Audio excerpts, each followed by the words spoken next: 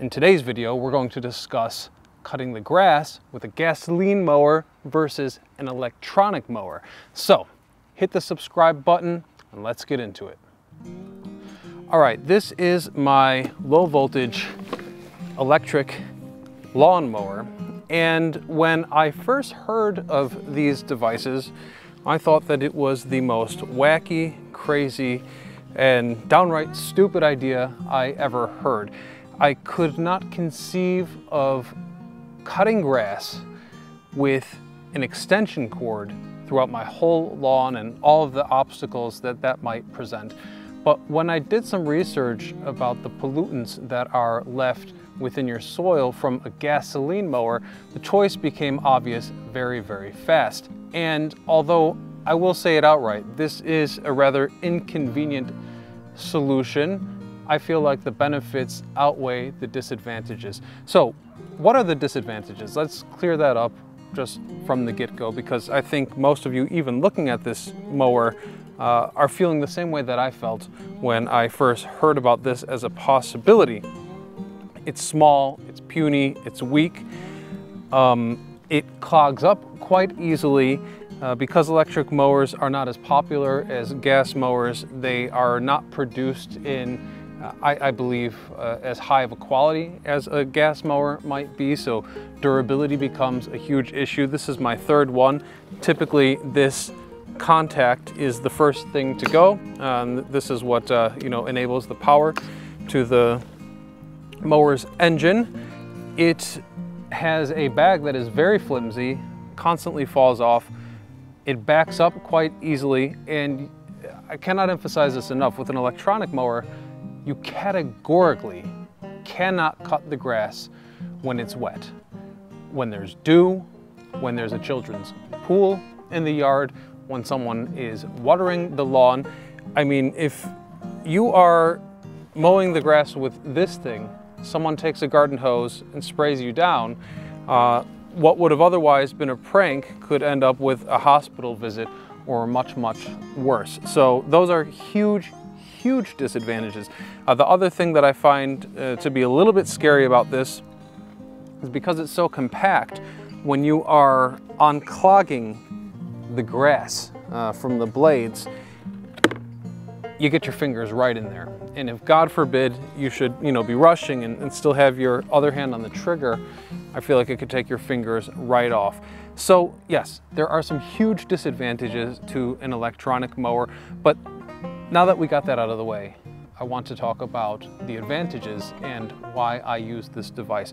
So the first thing is we don't have to support the oil. We don't have to support the oil industry if we have an electronic mower.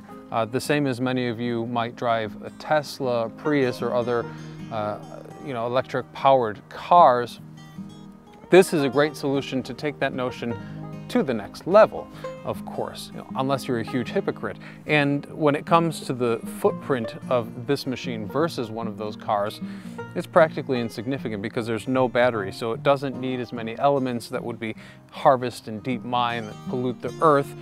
It is a direct trade-off, especially if you have access to renewable energy, solar panels, things of that nature. You can really cut your grass and maintain your lawn in a renewable way.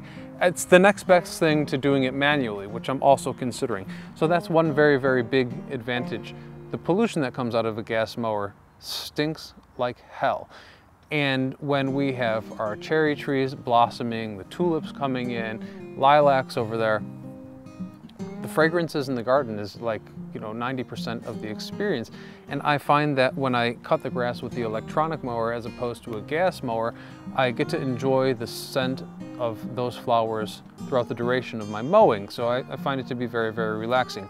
Speaking of relaxing, this is only 96 decibels loud. So it's very, very quiet. It won't hurt your ears. If you want to listen to podcasts as you cut the grass, you can easily do so without having to blare your music.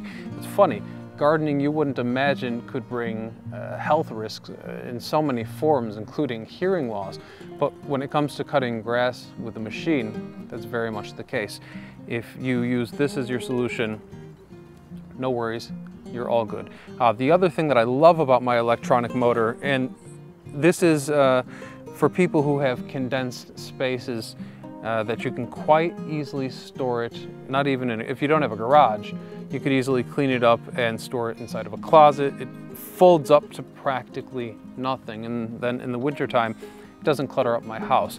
So, cons versus the pros are quite obvious. I don't believe that I'll convert many people with this video, but I would recommend that if you're one of these people who are preachy about being kind to the environment, you explore this as an option, because otherwise you're nothing but a big fat hypocrite.